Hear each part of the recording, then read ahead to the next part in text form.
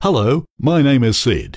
You may recognize me from some of my earlier work. No entry, no running, and my favorite, caution, slippery surface. Of course, my work doesn't just stop there. I've also done no diving, no pushing, watch out for falling objects, and I've had my share of slips, trips, and falls. I've been electrocuted, stood on a cliff, and even been set on fire. However, I am a trained professional, so don't try any of this on site. But when it comes down to it, I'm just like you. I live an active life. I like to windsurf, canoe, hike, skateboard, swim, hang out with friends, water ski, ride a bike, ride a horse, wear a dress, dive, read a good book, go to work in my pants and sometimes shoot stuff. I keep clean, recycle, and have a massive pair of scissors and a comb. So you could say I've been around a bit, but let's face it, most of the work I do can be avoided. Like wearing a harness at heights in case you fall. Be aware of your environment. Stay away from obvious hazards, and don't stand underneath or in between big things that can squish you. In our line of work, we all need to put a little bit of thought into safety when we're designing a project. For example, wouldn't it be better if the safety switch wasn't located behind two giant fans at the base of an electrical shaft? Or if there was a way of working at heights, without actually working at heights? Maybe we could make some of the big stuff somewhere else and just bring it in when we needed to, and then just put it together on site. If only we could travel into the future to see how design decisions made today can have an impact on tomorrow. When this office was designed and built, a certain type of carpet was used in the fit-out.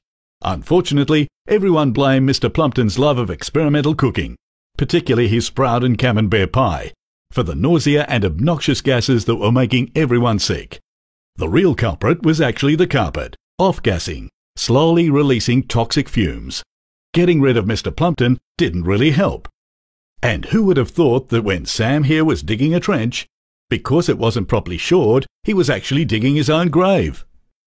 But that's not all. Even some of the simplest design decisions can have huge implications. When this hospital was finished, the height of the light fittings and the need for extra bed space meant that the only way to change a simple light bulb was by trampoline. Even something simple, like opening a window, can be a potential hazard when not considered properly. If we journey further into the future, we can see how mankind has evolved to adapt to deal with these hazards. For example, the problem of falling objects, and indeed falling people, will be a thing of the past. And that those hard-to-reach places will no longer be considered hard to reach, but more a test of skill and flexibility.